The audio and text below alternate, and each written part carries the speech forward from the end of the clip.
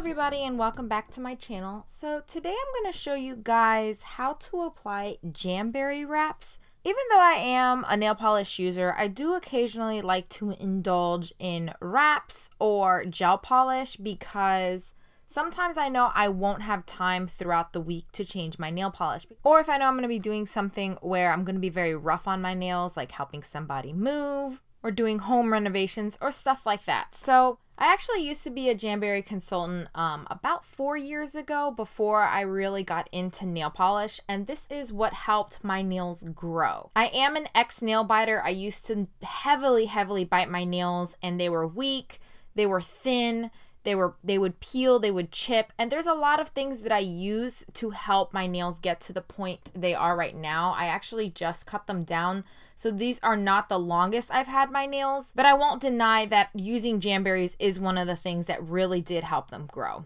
I also wanted to note that just by following the instructions that Jamberry provides, it will kind of help with the application, but I do a couple of little extra things, a couple of little tricks to help my application process and to help with the wear time of Jamberry. I have tried several brands of nail wraps, but Jamberry by far is my favorite nail wrap brand. So for those of you that aren't familiar with Jamberry, this is what the product comes in. It has a clear window and it'll tell you the style of each wrap. And they do come in different styles and different finishes, but I'm not really going to go into much detail about that on this video. This does come with 2 sides of 9 wraps, and these are 9 different sizes of wraps. Some of these larger sizes are meant to be used for your toes, and then these are meant to be used for your fingers, and you can fit 2 nails out of one of these wraps. So you would cut one of these in half and you get 2 nails per one of these wraps. So hypothetically, you're supposed to be able to get 2 manicures and 2 pedicures out of one of these sheets. And I believe these sheets cost about $15 a sheet. They are a little bit pricey, but they do have deals like buy 3, get 1 free type of thing, or buy 4, get 1 free. One of the things you will need in order to apply your nail wraps is some type of heat source. And the heat source that I'm going to be using is this heater from Jamberry. So I did purchase this from Jamberry, and the reason I like this is because it's actually really quiet and it doesn't get too hot. One thing you do want to be careful with this is this area right here is going to get a little warm because this is where the heat is going to come out of, but it's not going to get too overly hot, so it's not going to overheat your room or overheat the area that you're working in. Other heat sources that you can use are blow dryers, you can use a hot iron, you can use a candle warmer. Pretty much you can use any type of heat source, but it's not recommended that you use anything with an open flame.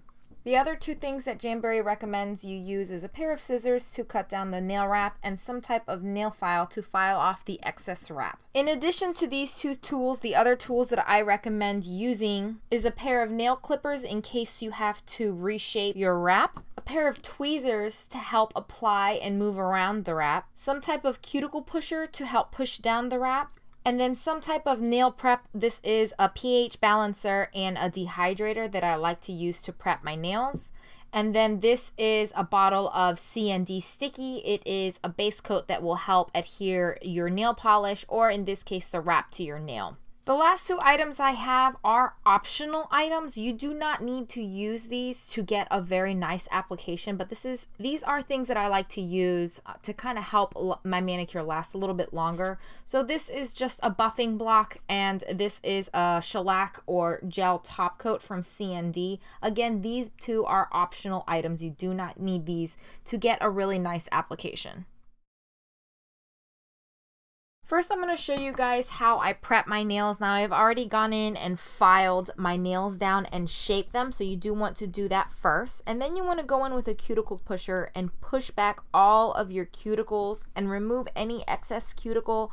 That way, the nail wrap doesn't adhere to the cuticle and it adheres to your nail only. After going in and pushing back your cuticle, this next step is optional, but you can lightly go in and buff away any of that cuticle or any unevenness on your nail. Then I like to go in with my pH balancer and dehydrator. This step is not necessary, simply wiping down your nail with some type of acetone or nail polish remover or alcohol, like rubbing alcohol, will work. This will remove any excess oils that may be on your nail. I have really oily nail beds, so I like using this product because it not only removes the oils, but it helps control the oils from regenerating on my nails. And my last nail prep step is applying some type of sticky base coat. Again, there are several brands on the market for sticky base coats. The brand that I like to use is the CND Sticky or Orally Bonder.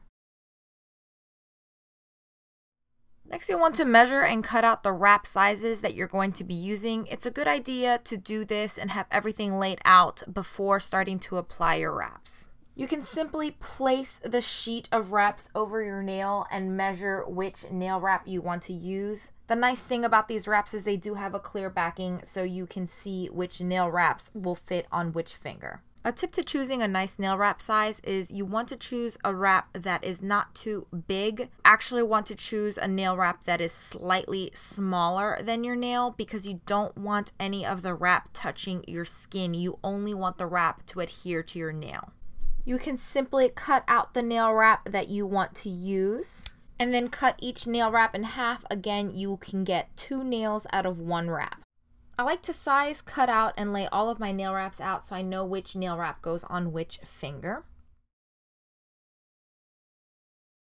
To apply the nail wrap, you're going to remove the plastic backing. I suggest using a pair of tweezers to do this. You do not want to use your fingers to touch the adhesive side of the nail wrap. After you removed the nail wrap from the clear backing, you want to place the nail wrap near a heat source and heat up for about 5 to 10 seconds. You know the nail wrap is ready to place onto the nail when it has become soft and flexible. Once the nail wrap has become soft and flexible, it's ready to apply onto the nail. What I like to do is I like to apply my nail wrap first onto the base of my nail, and then I like to push straight down the nail. Once I've pushed straight down the nail, I'll then go in with my cuticle pusher and push down the sides of the nail. Reapply heat to the wrap and continue pushing down the wrap onto the nail until you've seen that the entire nail wrap is laying completely flat on your nail. I'm then going to repeat this entire process with the remaining nails.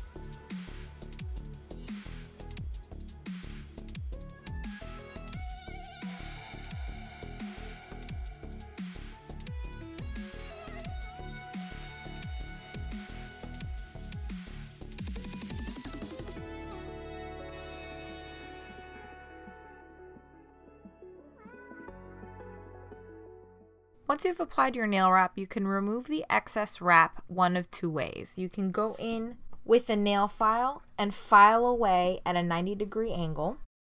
Or my preferred method is to trim up some of the excess and then go in with a nail file at a 90-degree angle.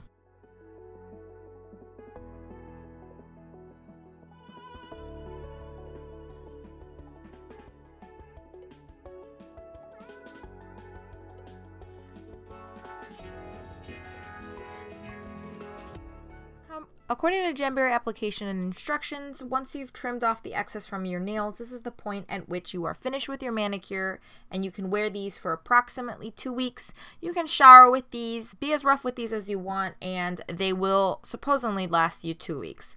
I do not find that that's the case with simply applying them and leaving them using the basic Jamberry instructions. So I like to take this one step further. The problem that I start to have is, since I have curvy nails right around my edges, my wrap starts to lift, and then I do start to get some lifting around the tips, normally within 3 to 4 days of application. Like I said earlier in the video, these next 2 steps are completely optional. You do not have to do these steps. And unfortunately, it will change any finish that you have on your nail wraps. So if you have a satin or a matte finish, these next 2 steps are going to turn your nail wraps into a glossy finish. So keep that in mind. I'll first go in with a fine grit buffing block. This is not going to damage the design. It's not going to damage the nail wrap. It's simply going to remove that really smooth layer on top of the nail wrap to prep for the next step.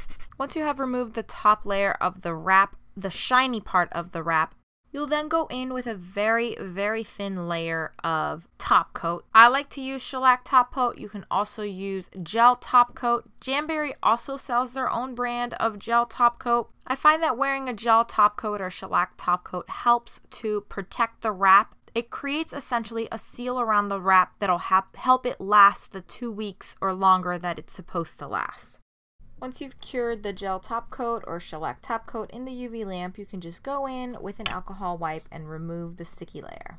And here is your completed manicure. Thank you guys so much for watching. I hope you found this video helpful or at least entertaining. Please give this video a thumbs up if you do, and don't forget to subscribe. I am currently posting 3 times a week on Mondays, Wednesdays, and Fridays, and hopefully I'll see you guys in the next one. Bye!